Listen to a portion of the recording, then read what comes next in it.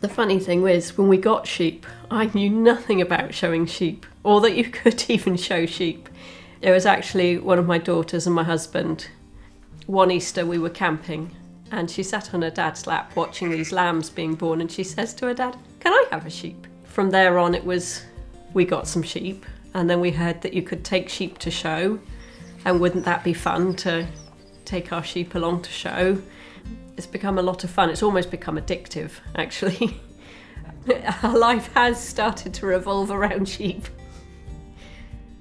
We got into farming basically because we had some land, some spare land, and my daughter asked for some sheep.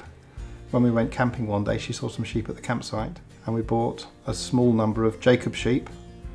And as a family, we decided we enjoyed it so much that we would start farming properly, if there's such a thing.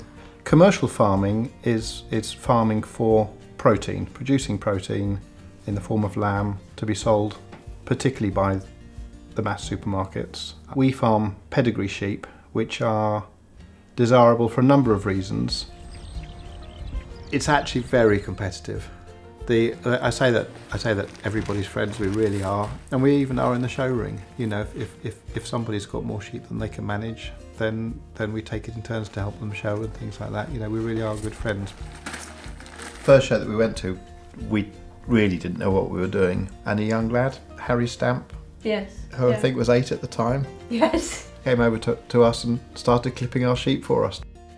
It's actually very competitive because the show results affect your sales. Thankfully, I've got another job. The first few years in pedigree sheep farming, where there's fewer animals, is quite cash intensive. So I'm lucky to be a yacht broker. That's helped fund the first few years of sheep farming. But nowadays, the sheep farming that we're doing is washing its face and actually looking quite positive. I've been close to the land and close to farming all my life. My father was a horticulturalist. Interestingly, it was probably the last thing I would have done because it seemed like hard work. I'd watched lots of farmers in the family and outside, and it wasn't until we started doing it, as I say, with a small number of sheep, that I actually realised that it was a great lifestyle. And actually, you don't have to have a good life. You don't have to work in the city, which is what I once did, and make lots of money. You can actually have a fantastic life working in the countryside, particularly when the sun's shining and everything's going well. It's great for the children. We've got children that like their gadgets, but actually the times I see them smiling are when they're outside doing something active. I don't think the children smile as much as when they're out. Lisia, she didn't really have a lot to say. She was quite a quiet child. And as soon as we gave her a sheep on a halter, it's like it just gave her a whole life of confidence. She just walked out into a ring full of people, and Lisia confidently took her sheep out on its halter, and she walked it around this huge ring in front of hundreds, if not thousands of people. This was a little girl that couldn't say much at all. She was such a quiet, shy girl that showing not only became addictive because it was so much fun showing sheep, but for me personally as a mum, seeing a child grow and blossom so much from working with animals was incredible. Outside of show season, in the winter when it's cold and wet and there's still sheep farming to be done, dragging them away from electronic devices is difficult. I'm very glad that we farm as a family and we all support each other, and actually we enjoy working together. I think we both push each other a little bit, and I think actually working together, you've got the benefit of somebody helping, but I think we achieve more than twice as much each day when we work together, or with the children more than 3 or 4 times as much. I enjoy it. I actually love the more of us that work together as a family, the more of us there are out doing it, the more I love it. Yeah, actually in our annex is my mum, who's in her 80s. And any chance of jumping into the Land Rover and coming to see the sheep she'll take. She loves it, you know, and she's actively involved. There's 3 generations of keen people here, and the dog who gives us most of the advice that we listen to. So.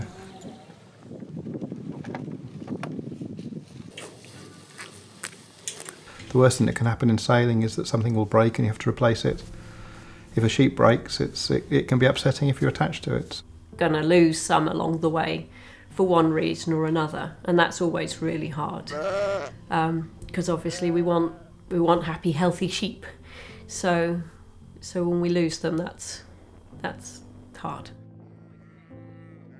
It's very easy to become very attached to the sheep.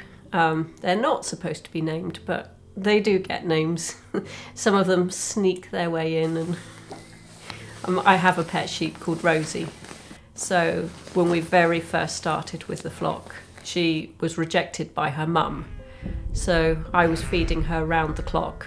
I think a bit like being a new mum and you're up and feeding your new babies round the clock. I was the same with Rosie. I think maybe sometimes that maternal instinct kind of helps a little bit. She became my pet sheep, so she'll stay with us. I think it's natural for most humans, I think, just love animals, and especially baby animals. So you can have a really long, hard day, and at the end of the day, when you're finished working, doing everything that needs to be done, if you're able to spend 5 minutes just sitting in the field and listening to them pulling up the grass, that grazing sound, it's just so relaxing. I love it. I love it even more when the girls come and graze around me and they're relaxed enough to come and spend time with me grazing. It's just lovely. We've always said that if one of the children gets interested, probably take it up to a flock of more like 200 breeding ewes, and then look at a larger commercial flock as well. We want our children to follow their own desires, follow their own dreams, and do what they want to do. If any of the children or grandchildren were keen, which some of them do definitely seem very keen on it, then yes, we'd love that. It's about any of our children following their passions. Where they want to go is where they want to go.